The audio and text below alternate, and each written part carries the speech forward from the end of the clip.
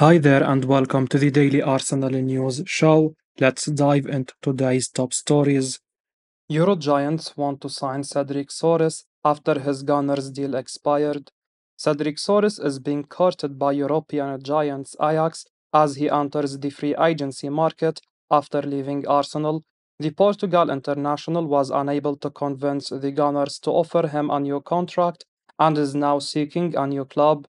Soares was one of the first signings under Mikel Arteta, initially joining Arsenal on loan. However, he quickly lost his place in the squad as Arteta continued to strengthen the team.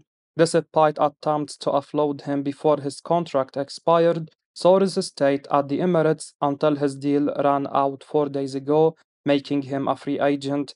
According to the Daily Mail, the 32-year-old is now being pursued by Ajax, who are looking to add experienced players to their squad. With Jordan Henderson already in their ranks, Soares could become the next former Premier League star to join the Dutch club.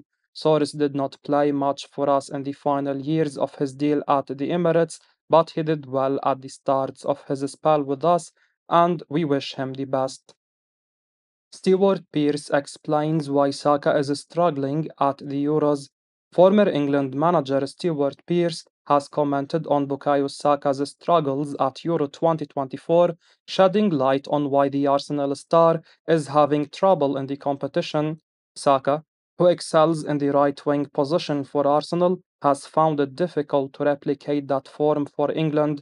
In fact, many of England's stars are struggling to make an impact in the competition. In their last game, England needed a new left back, and Gareth Southgate deployed Saka in that role during the second half. Saka hopes to return to his preferred right wing position for their upcoming match against Switzerland. However, Pearce believes Saka's struggles are partly due to a lack of support from Kyle Walker. Walker, who plays as the team's right back behind Saka, has not been as helpful as needed, according to Pearce. He suggests that Walker must do more to assist the Arsenal man in finding his form on the pitch. He said the following, as quoted by Metrosport: I feel sorry for Saka because, and I have mentioned it many times in commentary, Kyle Walker as a fullback is not helping this boy out. He's got to do more for him. He really has, because I like Saka. I think he is an outstanding player, but unless you've got a distraction run from your fullback, your work is that much harder to try and get turned and face the opposition up. Saka needs that help more than we know because they play on the same flank, and hopefully Walker will become more helpful soon. Midfielder gives the go-ahead for his move away from Arsenal. Albert Sambi Lokonga has accepted a move to Sevilla, giving the club the green light to sign him from Arsenal. The La Liga side has been the most serious suitor for Lokonga in the past week, as Arsenal looks to offload him. Despite his loan spell at Luton Town ending in relegation, Lokonga remains confident in his ability to play for a top club, and Sevilla has stepped in to secure his services. Initially, the Spanish club sought to reach an agreement for a simple loan. However, given that Lokonga has no future at Arsenal, the Gunners insisted on including a conditional obligation to sign him permanently. Although the exact details of the compromise are unclear, a report in the Daily Mail claims the midfielder has now approved the move. Lokonga is expected to complete the transfer in the coming days, with Arsenal eager to remove him from their roster. Sambi Lokonga has simply not been good enough, and now is the time for him to find a new home. It would be interesting to see how he performs in Spain, but hopefully he would do well enough to secure a permanent move to Sevilla. Four-time European champions eyeing outstanding Arsenal player. According to Sky Sports News, the four-time European champions are now considering a move for the Gunners left back Nuno Tavares. Tavares has returned to the Emirates Stadium after spending the 23-24 campaign at fellow Premier League side Nottingham Forest. The 24-year-old was also away on loan during the 22-23 season, plying his trade for French outfit Marseille. Tavares joined Arsenal from Benfica 3 years ago for a reported £8 million fee. but he has made just 28 appearances in all competitions. Tavares has certainly shown glimpses of quality at Arsenal and on loan over the past few years. For instance, Igor Tudor, who managed Tavares at Marseille, sang the player's praises in 2023.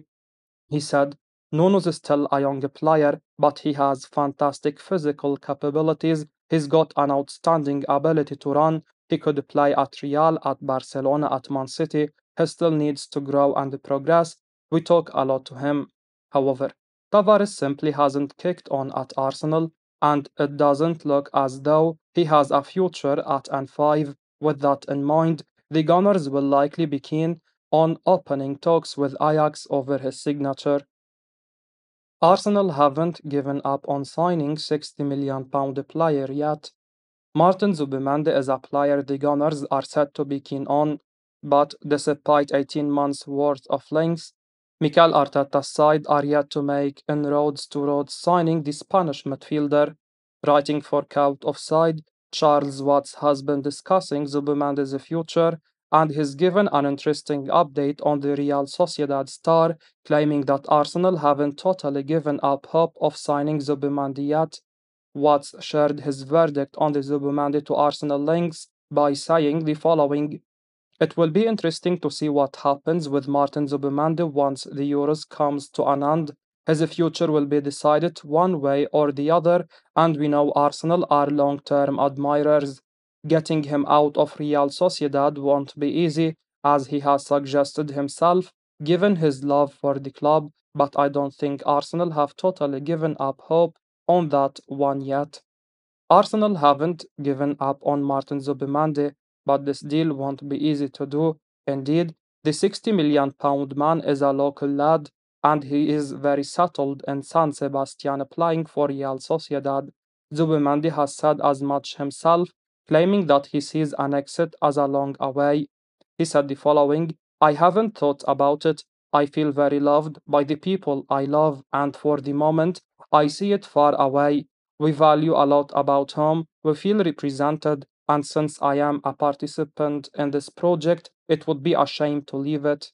Getting this deal done won't be easy, but as Arsenal have shown in the transfer market in recent years, the Gunners can often get what they want in these situations.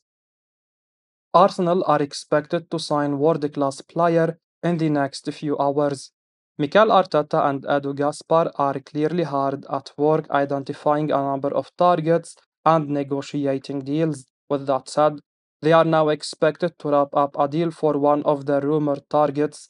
According to Corriere di Bologna, Arsenal are expected to make a second offer worth £46.5 million for Riccardo Calafiori after their initial bid was rejected. The Bologna defender has attracted widespread interest after his exceptional performances for Italy at Euro 2024. Chelsea, Newcastle, West Ham United, and Juventus have all been mooted as potential destinations, but it's Arsenal who lead the race.